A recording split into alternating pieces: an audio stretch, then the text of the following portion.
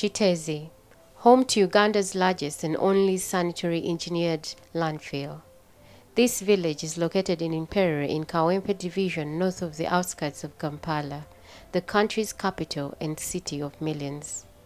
The landfill that is spread over 36 acres of land was designed in 1994 and constructed between 1995 and 1996. It is one of the few engineered sanitary landfills in Africa, and in fact, the only one of its kind in East Africa. From the moment you set foot in Kiteezi village, you will notice mounds of rubbish from paper to plastic and polythene that have been sorted for recycling. When you arrive at the landfill, a mountain of rubbish and a pungent smell welcome you to this place. But how did it start? This is Kiteezi Sanitary Engineered Landfill. Yeah, it was established in 1996 as a dump site by then. Then later on in 2001, it was upgraded into a sanitary engineered landfill. Yeah, so this is the site that receives municipal solid waste from Kampala district and the nearby suburbs. Yeah, so when I talk of the nearby suburbs, basically these upcoming municipalities within Wakiso like Nansana, Machinde Sabagabo, Chira, Kasangati. Yeah. So 93% of the waste comes from Kampala and only 7% comes outside of Kampala. Waste management is a continuous challenge in Uganda from personal to industrial disposal. It's not uncommon to find waste in gutters, market areas, alleys, and roads. The solid waste that is collected from the 5 divisions of Kampala city is dumped at the landfill located 12 kilometers from the city center. To this challenge, Kiteezi was created to combat the waste management issues in Uganda.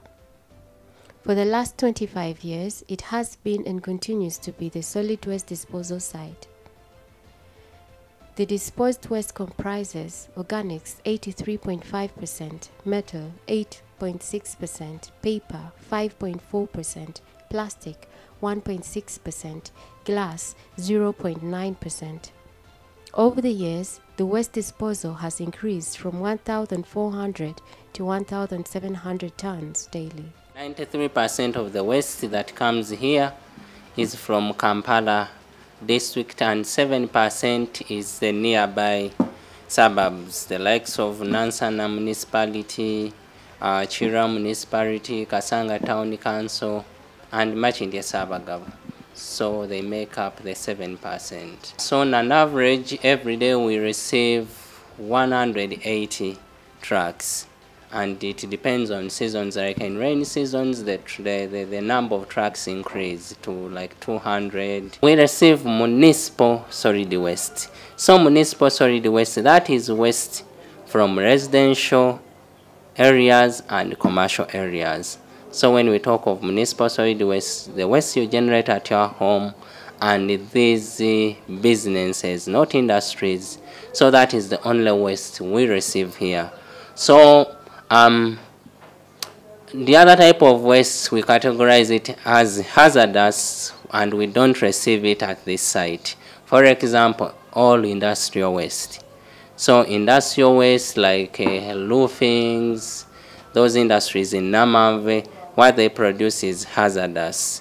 So that hazardous waste is supposed to be taken to Nakasongola. There's another licensed landfill to handle hazardous waste, including medical waste.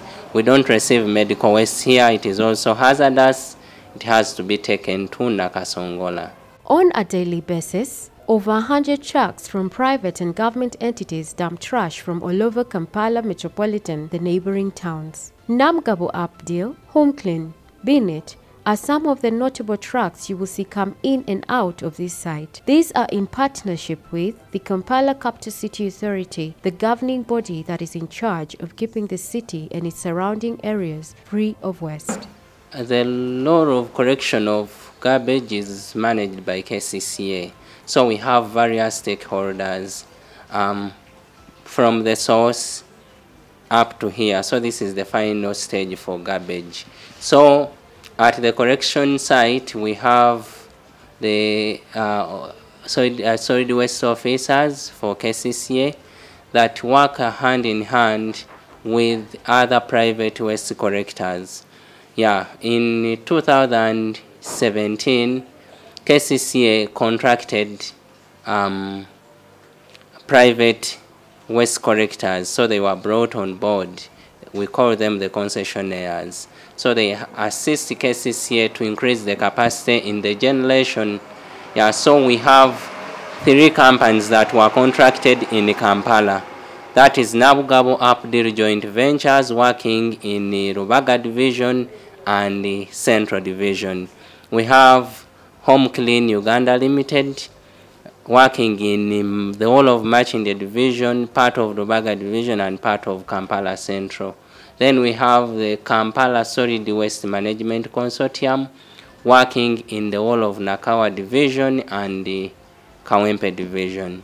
So those people collect garbage from people at a fee and then they bring for dumping here at the site. So this site is entirely managed by KCCA. The mysteries of Kiteezi's great size arise from the slow decay process that is a result of unsorted waste, which includes polythene bags, plastic, organic waste, metal, paper, and other household waste. At Kiteezi, you will find tens of young men and women searching from the garbage, looking for various items to reclaim from the rubbish moulds.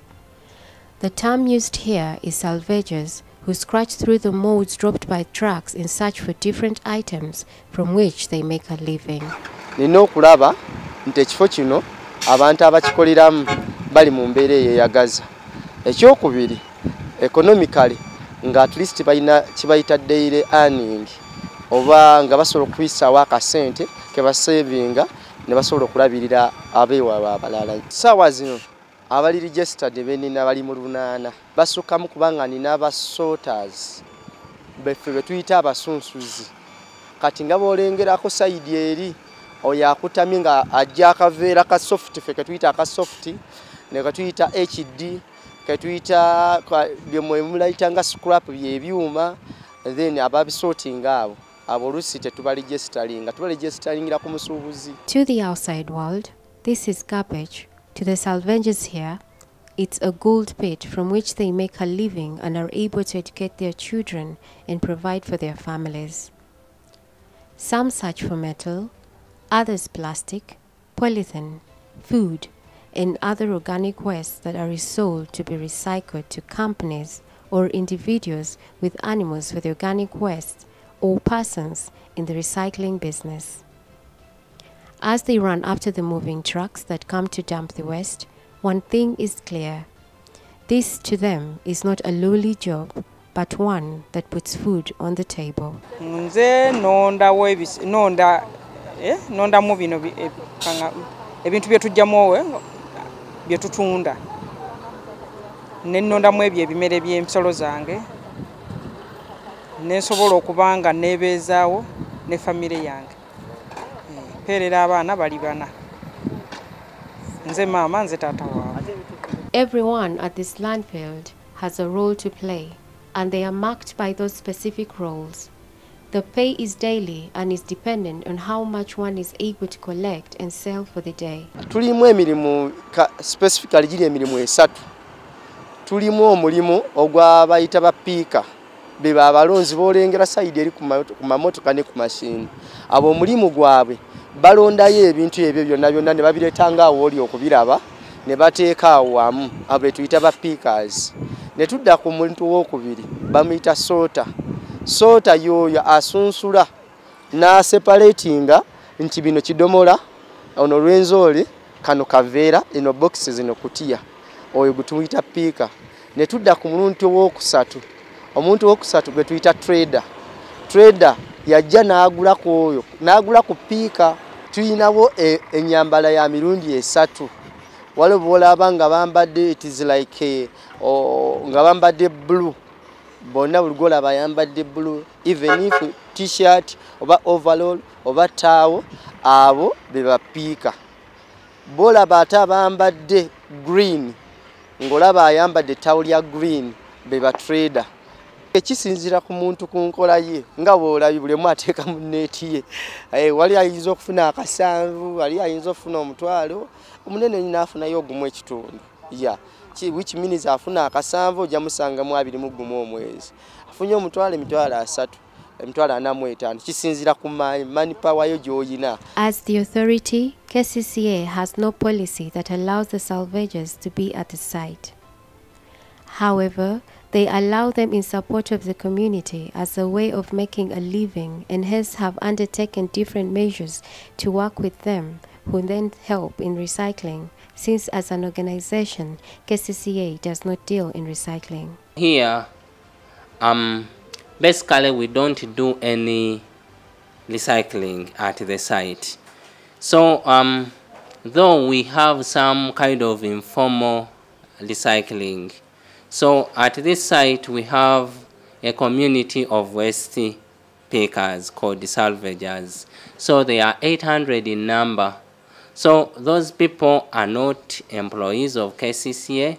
So we are just into a mutual understanding with them. So these are people from the neighborhood of low income status whom we grant access to our landfill. As you are aware that landfills are restricted access by law. They don't allow in people. But for our case, we let people, our neighbors, to have access to the landfill to earn a livelihood. So those are the people that help us with the informal recycling. So those people go and pick what they deem is valuable. So others pick food waste for piggery, others pick polythene, Cavera, HD, others pick scrap, others pick plastic bottles, to which they sell to outside people at a fee they want. So what they pick is entirely theirs. We don't charge them for rent, we don't charge them for taxi. So those are the people that help us to do the recycling, but it is not the normal recycling that a vehicle comes here, dumps, then we separate everything. We don't do that.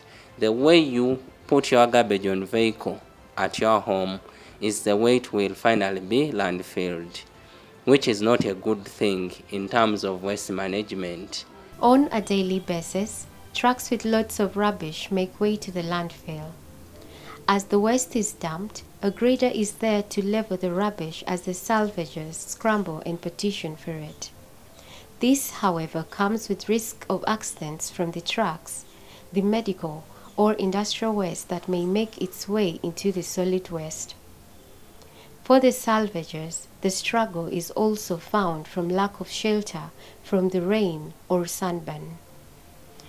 These working conditions strain their desires to work, but regardless, they persevere. Machine mpozi ng'efudde bwe kubanga batajja kukola nange mba sigenda kola ki kukola. Enkuba n'omusana era nga bw'oyise tetulina nnyo nti enkuba weetonya tulina we tugenda okuddukira, then tugenda eri wansi ku office ne tubeerako nga tweggama. Omusana we gutookye nnyo tetulina nnyo nti we tujja okubeera kubanga landfill sometime nti n'oziteekawo tent ate bajja kwagala okukozesa space teriiwo nti ya reservingibwa nti yaffe. Olumu tusobola okufuna nga era abantu abangi bwe balabye nti wayinza okuba like an accident. Yeah, an accident in Kampala, capital city authority. And since then, it has been business unusual for the city's administration, with the vision of a city. Webetambula inajiwa distance nebituyama kweziza naye nga abantu abali awamu tebubulamu. These upcoming municipalities like Nansana, Machinde Sabagabo, they don't have any dump site, so all of them bring garbage here. That's why you see our site is piled up. It is almost full. Yeah, so because of the various pressure. Of all the solid waste at Kiteezi, only 40% is accounted for in the Kampala metropolitan area and its surroundings. This tells a lot when it comes to the waste disposal habit we have as a nation, as the 60% ends up on the roads, the water bodies, water channels, and open land spaces. KCCA would hope that with the support of the community, Ugandans would practice proper waste management. There is need to rethink our methods of waste management. We should not look at everything we generate as waste, that it should immediately end up to the landfill. No, because then how long and how much land shall we demand to have our wasteland filled? Look at this one, 26 years it is full. Moreover, by that time there are some years where the population was low. But look at the urbanization coupled with the population increase coupled with urbanization, making waste management more complex. It means we are going to create more dump sites and hence demand for more land in almost upcoming cities. But if we rethink our methods of waste management, then we shall demand less of the landfills. Like there is what we call a pollution prevention strategy, where you employ the 4 R's. One is to reduce on the garbage as much as possible, the amount of garbage you produce. For example, if you go to a supermarket, you buy bread, why would you demand for a black cavera if you have a vehicle? Couldn't you just carry your bread into the vehicle?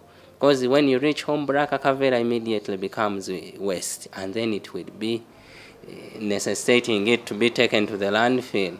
2, if you can't reduce, can you do the reuse? Reuse the products. If you have, maybe you buy a biscuit container, after eating the biscuits, make it into a sugar barrel so that you extend life without it going to the landfill. Then you do the recover. You recover some waste, like what our waste speakers are doing. They are recovering what you call waste. Yeah, but to them it is a resource. Then if you can't do that, then you do the recycle. Turn the plastic bottle into other valuable items. Then we shall demand less, or we shall put less pressure on our landfills. Yeah, but the message is sinking slowly.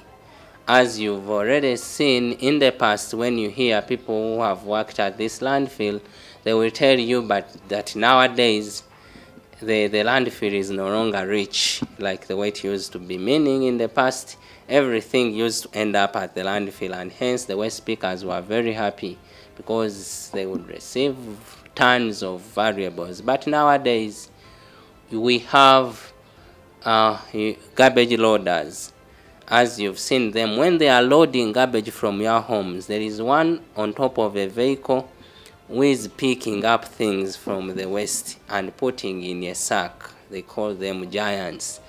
Yeah, then when they are transporting that garbage to Kiteezi, there are other minor transfer stations along the route to Kiteezi. For example, if you've been from Mperere, you can see there is an association between the businesses along the road with the waste. So when they are coming this side, they offload those giants along the road, and then they get cash. Like there is what we call a pollution prevention strategy, where you employ the 4 R's. One is to reduce on the garbage as much as possible, the amount of garbage you produce. For example, if you go to a supermarket, you buy bread, why would you demand for a black cavera if you have a vehicle? Couldn't you just carry your bread into the vehicle? Because when you reach home, black cavera immediately becomes waste, and then it will be necessitating it to be taken to the landfill. 2, if you can't reduce, can you do the reuse? Reuse the products. If you have, maybe you buy a biscuit container, after eating the biscuits, make it into a sugar barrel so that you extend life without it going to the landfill. Then you do the recover. you recover some waste like what our waste pickers are doing. They are recovering what you call waste. Yeah, but to them it is a resource. Kiteezi Landfill is located in a densely populated area.